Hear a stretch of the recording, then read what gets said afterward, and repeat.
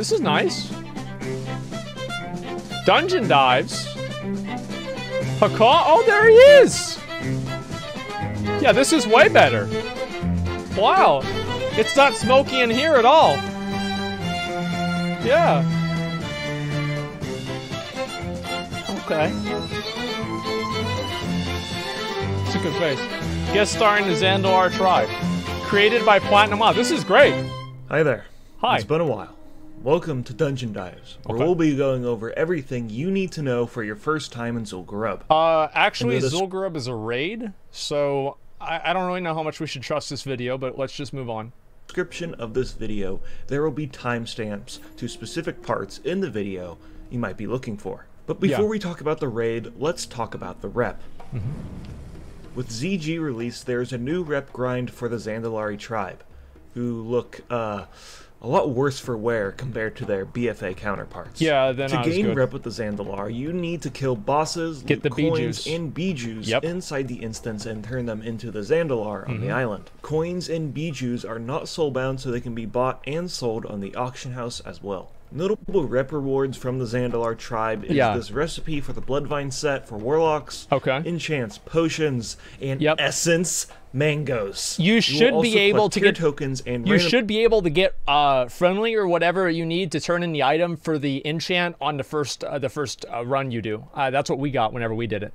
Trinket items that can be turned in at the island for tier gear and trinkets. Now, with all that out of the way, we can delve into the ancient troll city of Zul'Gurub. Okay. Now, this is getting scary. I don't know if we're going to be able to finish this. Like, look at these cutting. Look at this cutting. Is a 20-man this is hard. That is typically considered to be the catch-up raid, where you can get some good gear that will get you raid ready for places like Blackwing Lair onward. Now on private servers, this place was a lot more difficult. In Classic, it's a cakewalk if you have a competent group of players. This place is easy if you aren't stupid. All right, well, it's going to be hard. Despite being a catch-up raid, geared players will still want to run this place for enchants, notable pieces of gear, and some mounts. In order to kill the last boss, you're going to need to kill all of the high priests in the instance, but there are an additional 4 optional bosses here to kill as well. All of the high priests can drop this loot. Okay. So, yeah, pause the video if you're interested in that. Okay, let me look at it. Let me look if there's anything good for it. Okay, sorry, you guys had to listen to that twice. Okay, so, cloak sucks, helmet, I don't give a fuck about it. Helmet, here, chance at 2%, who cares? And, let's see, gloves with 1% crit chance, that's actually pretty good. And, let's see, sacrificial raiment, strength with the gloves. Sacrificial gloves. Oh, those are actually pretty fucking good. I might go with that instead. All right, so the gloves are pretty good. Besides that, everything else is pretty much bullshit. At least to me. Gurubashi Berserker also, it kind of sucks. It's 20 attack power. I've got better rings than that already. So, yeah, pause the video if you're interested in it. For starters, we'll make our way to the High Priest Jekalik. We're gonna go to the bat boss. On our way there are these bat packs, and the riders explode, so melee need to stay far, far away. No, they don't. That's not true. You just kill them before they explode. They trigger the explosion at like 30% or something like that, or like 25 to 50%. You just kill them before they explode. Like you don't have to move away. Clear the room, and you can face the first boss. Look at, it's freaking bats. I love Halloween.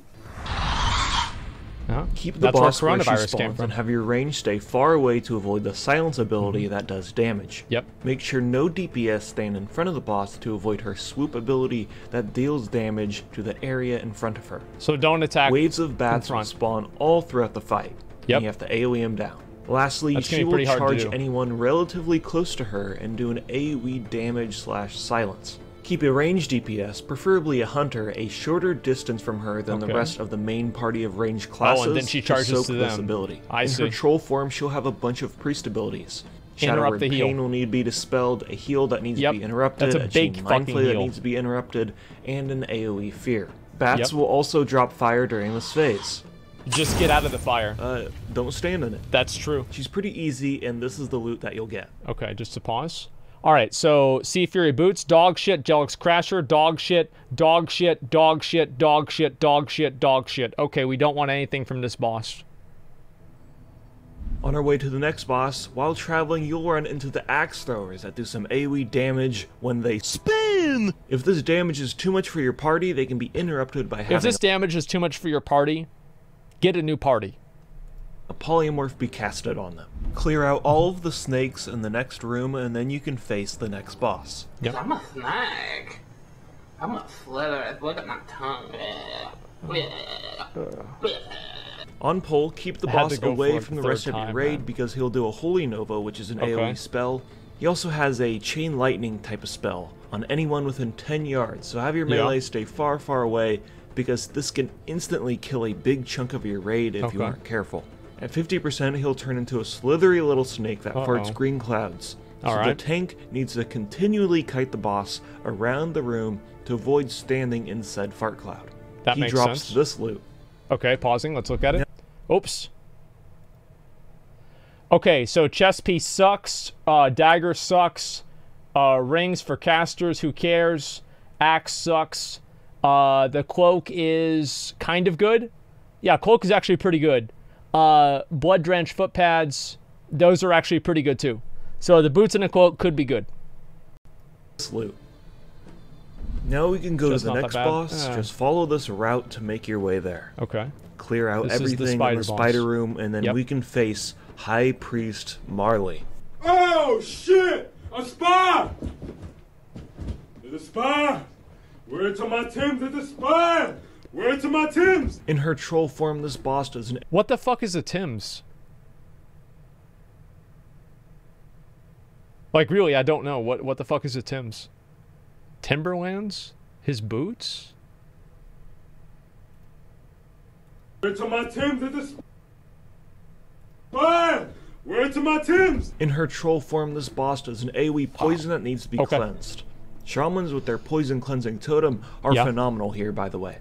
She'll also have a drain life that needs to be interrupted, and spider ads that need to be killed. The longer these spider ads are alive, the stronger they get, so these are your top priority as a DPS. When she turns into a spider, she'll root all of the melee and have all of her aggro wiped, causing her to charge into the range.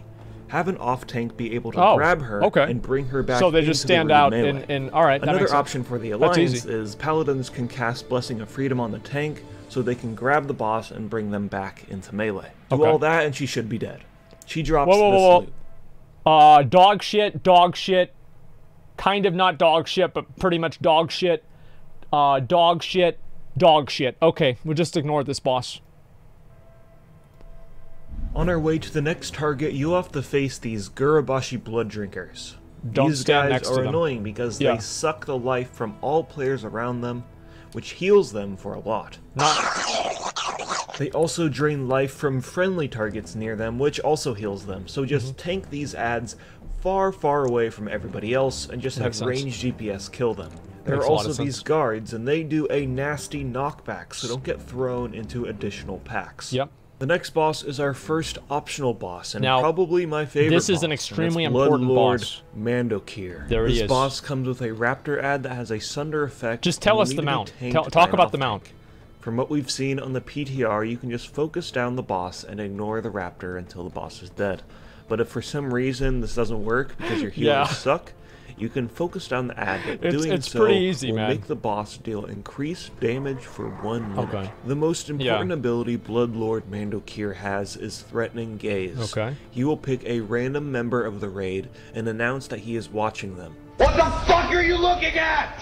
If this character moves, casts a spell, or really does anything, he will kill them instantly. Wait, really? I'll end you! Bloodlord will... That's the first time I learned how that mechanic worked. That's crazy. Because the way that you used to do the boss is there's the stairs that lead up to the top. And then we had all the casters stand on one of the steps of the stairs, and every single time they got threatening gaze, it would just bug out the boss, and he wouldn't do anything to them, and they could just attack at full damage the entire time. So I actually never learned what the mechanic did, because I cheesed it ever since Vanilla WoW. So, hey. Also charge a random DPS that is far away from the group. So once again, have a hunter or some other ranged DPS be far, He's not even talking about the exploit to bait this ability. This charge also wipes aggro, so have an off tank. Be prepared to pick up. I love aggro wipes. They make the game more fun. The boss also has a cleave, whirlwind, and a fear. So you can see how this fight gets a little crazy. But if you die, you will be rezzed by one of the ghosts that are around the room. But each time someone dies, the boss gains XP. What? The more people that die, the more he will level up and deal increased damage and take reduced damage. Really? But stay calm, work with your team, and he should be dead, and this is the loot that he drops. Okay, let's see here. So we've got... And he should be dead. Zanzal's Seal. Okay, that sucks. Swift Versace Raptor. I think this is a pretty good item. I do want this one. Primal Seal. Overlord's Crimson Band. That ring is actually decent. Blood Drenched Grips. Pretty much the Devil Sword gloves. Blood Soaked Palt. Wait. I used to have those. Wait, no I didn't. No, never mind. I wanted them, but I never got them. I know what those look like. I remember like thinking like, oh, these are really, really good, and I just never ended up getting them. Dude, if I got the fucking Raptor... Dude, I cannot, like, if I... And this is the loot that he drops. I think I want the Tiger more. Now we can head to our second optional. Let me look at the other... Let me look, shit. Okay, Mandokir's Sting, 11 Agi, 8 Stam. That's actually pretty good. Animus Leggings. Yeah, if I got that, I'd be really fucking happy. Broodlord's Defender. A 1.9 speed weapon. This main hand is actually pretty good. Like, this weapon here is good. The Halbard, not a big fan. I don't think I'm going to use it. Even though it has a pretty good proc. Now we can head to our second optional boss, which is the Edge of Madness. On our way there, we can find these imp guys. Be careful because when they are killed, they will spawn 2 elite Voidwalkers. Void boys. So, Edge of Madness can be done if you have the Gurubashi Mojo Madness to summon the boss. I never figured this out. This potion can be crafted by alchemists, and the items needed to craft it is 1 Blood of Heroes, 1 Massive Mojo, 1 Black Lotus, and 6 Powerful Mojo. So basically, this is a 500 gold boss on Fairlina. There's been a Black Lotus? Like, really? Yeah, fucking right. These potions can also be bought and sold on the auction house. Yeah. The reason why you do this Edge of Madness event / boss is because the items that drop from the bosses are required to get the Zandalari trinkets that I was talking about earlier. I think the warrior one sucks. Speaking of bosses, there are 4 possible bosses that can be summoned.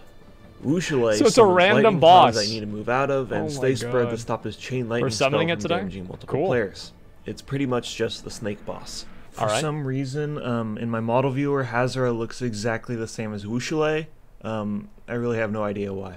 Yeah, it could be in the game too. Hazara has an AoE mana burn attack that can be countered by mana burning him instead, which is really effective because of his small mana pool. That's really cool. Hunters, warlocks, and priests be focused on reducing his mana as fast as possible. I like that. I feel like I kind of liked how, I don't know, in like Vanilla WoW there are like more weird mechanics like that, where like you had to mana burn something or something like that. Like now, I felt like after like Burning Crusade, really. Even in Vanilla, it was like such a massive amount of them. Like they don't really have bosses that are made like that anymore.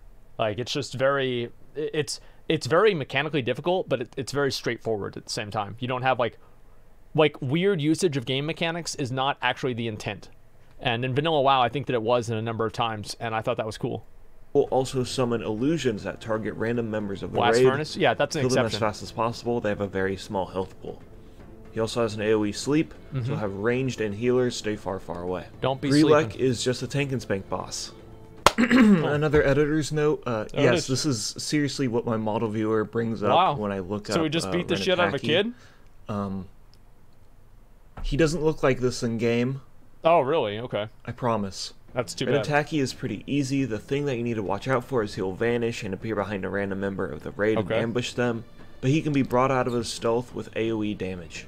He's another very easy boss. By the way, where's the loot? This is all the loot that they drop. Okay, I don't need anything from these guys, do I? Wushulei's Poker? That's stupid. Hoodoo Hunting Bow? That sucks. Thought Blighter? Fiery Retribute? Alright, Grillex Blood? 3.9 speed axe. That's actually pretty big. Grillex Grinder. And, okay, so all of these items suck and I don't need them. That's actually very good to hear, now that I know that they're really hard to summon. As a reminder, you will be only fighting one of these bosses each week. This next part was copywritten, so now I have to do a cover of the song so the video doesn't get claimed. What a beautiful cat. 'Cause I saw tigers, now I understand. What the fuck is this? Tigers. Tiger saw a man. What the fuck? High Priest the Call is our next boss. Oh my god. This boss is in 2 phases. Oh my god. Phase 1, you need to fight the Call, Lorhan, and Zath, and Tiger ads all at the same time. Kill the tigers first. Have 3 tanks pull all of the bosses away from each other. Lorhan needs to be especially far away so he doesn't heal his friends. Alright. Zealot Zath has a gouge and a blind that he can use on the tank. So either have another off tank for the off tank, or have DPS kite him while the tank is stunned. And all of these bosses can also be disarmed. You have to kill them at the same time. They all need to die at the same time. It's really weird. Get them all to 10% and then bring them together in the middle to AoE them down. In Phase 2, the Call will come back as the Tiger King himself, and at this point you need to burst him down as fast as possible. More Tiger ads will spawn that you'll either he does a lot of CC damage or too. Kill. Like he actually does a lot of damage. The most notable ability is called Force Punch. Position yourself here because it knocks everyone back and causes the main tank to lose aggro. It's really fucking annoying. Have 2 tanks here for this like fight, 3 or 4K. so when Force Punch is used, the other tank can pick it up. Another boss down, and he drops this. Alright, so we've got the tiger. This is the main boss that I need to do. I need this tiger. I want to make sure you guys understand that. I need that fucking tiger. The other one, the raptor is cool, but I think the tiger, it just stands out more. Like, you see the tiger, like, there's somebody on a raptor, it's like, alright, cool. But there's a fucking yellow fucking tiger. Whew! Everybody sees it. Everybody knows what it is. This ring is actually really good. This Seal of Gen, look at that. 1% crit and 20 AP with stamina. That's really, really good ring. Let's see, the boots there, 30 damage and healing. That's pretty high. I think it is for boots. And a few of these other items are okay too. But mainly the ring and the tiger. Primarily the fucking ring. Or, sorry, the tiger. Loot. The next target can only be summoned by the most expert of anglers. At this abandoned camp, there is a quest item called Nat's Measuring Tape. Okay. Turn this into Nat Pagel in Dustwallow Marsh, and then you can purchase the Mud Skunk Lure from him. With the lure, you can fish up Zulian mud skunks from the muddy, churning water pools. This is complex. You can catch these fish with 300 fishing skill, but most of the fish will get away, so it's recommended that you are well above it. Okay. Once you collect 5 fish, go back to the camp, cast your lure, and Gazronka will be summoned. So you just have to fish. The fight itself is very, very easy if you clear out all the fish in the deep water next to the camp. Yeah, all the little piranhas. Underwater, so his knock-up ability does virtually nothing. Gaz drops the coolest loot in the instance, like an eye patch, a tome for mages so they can polymorph people into turtles instead of sheep. Let's see, what is this? The helmet there, it gives 160 armor, 19 stam. So For's eye patch is basically just like a scuffed crown of destruction. Pagel's broken reel increases the chance to hit with spells by 10% for 15 seconds. I guess maybe that's good for tanks, but that's like the only thing that I'd really ever use that for. And the pole arm is pretty much dog shit. And Nat Pagel's Fish Terminator. High Priestess Arlok is going to be in the temple just up the hill. And to spawn her, you need to bang the gong deep within the temple. When you press the gong, she will spawn instantly, so be ready to pick her up. Alright. In her troll form, you will need 2 tanks because she will gouge the one she is targeting, and non-elite panther ads will spawn that you can just ignore and just AoE them CC down. and just continue Yeah. the tunnel the boss. Just cleave them She will down. place a mark on a random target, and this will Oh cause yeah, all that's the where the panther panthers ads to attack focus them. Yeah. Just kite away from them and use your CC and kill some if need be to survive. They're a joke At some to point in kill. the fight, she Don't will worry. disappear, and this is when you focus down all of the ads. She will reappear and attack a random player, and this burst of damage can easily kill Clothies. So in order to counter this, Wow. you can face I your didn't know back that. against the pen wall, and she will Oh, spawn on the yeah. other side. This tactic worked on the PTR, What so the it will fuck? most likely work after release. This is a long-ass With time another ago. easy boss down, she drops. Ooh, we get the 18 bag. Nice. I didn't even know about that. So you get an 18 bag, and look at that ring. Chance to block attacks with a shield by 2%, chance to dodge attack by 1%. So that's kind of cool. 2% DR ring, or avoidance ring. Blood-soaked greaves, 25 stam. That's a lot of stam. 5 defense. Will of Arlok, 2-handed staff with 46 damage. That's actually really good too. Wait. Oh, that's healing. Never mind. I thought it was just damage as well. Arlok's grasp. Yeah, that pretty much sucks. And yeah, the rest of these aren't that good either. Drops this loot. Okay. On to the second to last boss, which is Jindo the Hexer, which is another excellent fight. Before you engage him, just clear out the whole room, Yeah, see, especially you the guys mobs watch by my the videos, pit so you for know how to do reasons this. I will explain soon. So Jindo has a lot of abilities, so get ready. First, he can Mm-hmm. cast 2 different totems next to him. One is a brainwash totem that mind controls the nearest target, and the other is a healing word totem just that kill will him. heal him. These are the DPS's top priorities when they spawn. You just He kill will them. also randomly Not the top priority. The top priority is the person who's mind controlled if you don't like them in your raid. And I do want to make sure that I add this into the whole video. I want to explain something. The truth is that most of these bosses can be killed by just attacking them until they're dead. Like any sort of, like, if you're a raider in Classic right now and you do like MC or BWL, you just attack the boss until it's dead and it will die. That's it. It's just that easy. for a Like raid only 2 of them member in have a like pit meaningful full of mechanics skeletons. that impact anything. Oh shit. Get out of the pit Shit, and back to okay. your friends as soon as possible. You're also going to want a mage or a warlock, keeping an eye on this pit so when people get teleported, they can AoE all of those skeletons down. Makes Jindo sense. will also do a hex on the main tank. So druids, this is your time to shine, because as a bear, you cannot get hexed. But if Okay. you have warrior tanks instead, you're going to want 2 of them. The most important part of this boss is that he'll summon these shades of Jindo. These ghosts deal shadow damage and interrupt spellcasting, and the only people that can see these shades are people affected by the delusions of Jindo Curse. That's it's important cool. that you don't decurse these players so they can kill the shades. Wow. If there are no shades left, then they can be decursed. With another boss down, you get this loot. Okay, just a second. Let me look at it. Blood-soaked gauntlets. Wow. Those are actually pretty good. Dodge chance by 1%, defense 5, 17 strength, and 14 stam. That's really good. Cloak is okay for a shield block set. I don't really know why you'd want that. And then leggings with 35 agi.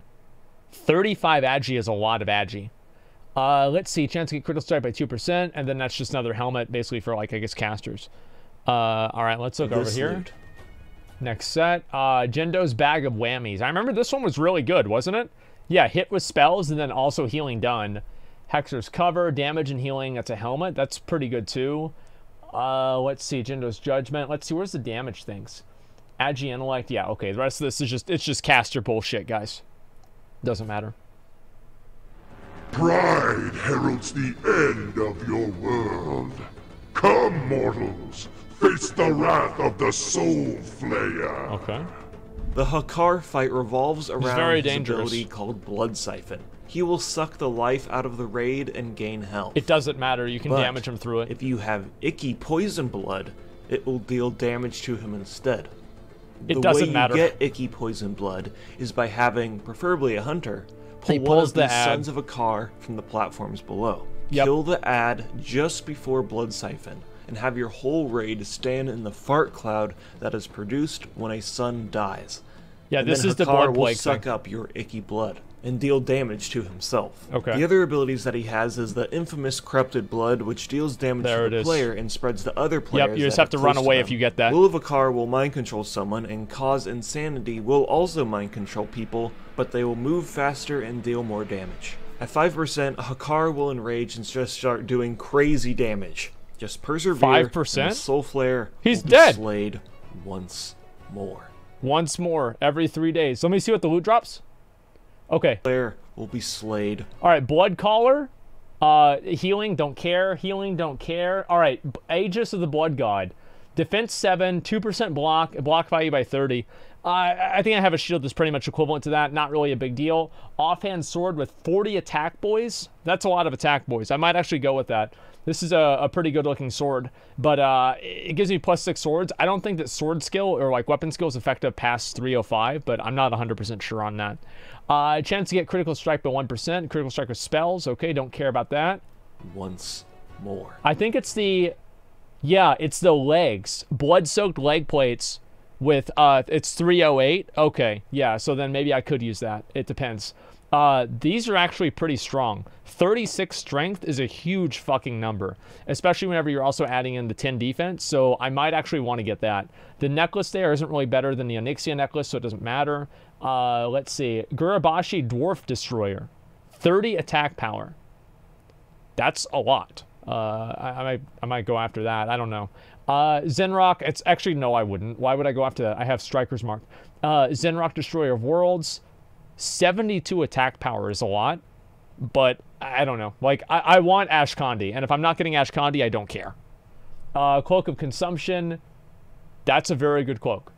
That is a very, very good cloak. Wow, that is a good cloak. Okay, what about this one? Ancient Hakari Mansplainer. What is this here? Chances steals life from target enemy. That's a one-handed weapon. And then the dagger, one-handed, critical strike by 1%, 28 AP. So a scuffed corehound tooth, heart of a car, and then also the necklace. Okay. And with that, Zul'Gurub is defeated. Enjoy all the sick gear you got, coins you gathered, and tokens you collected. So here's a question that I have for you guys. Be prepared to do it all over again in like 3 days. Yeah. Do you think that it will take longer for us to finish the raid? Or do you think it would have taken longer for us to watch this video? Like, that's the big question. Yeah, I mean, I think it probably, I think the raid will be like 25 minutes or 30 minutes, but if I want to, I could delay it a lot just by, you know, by being an idiot, basically.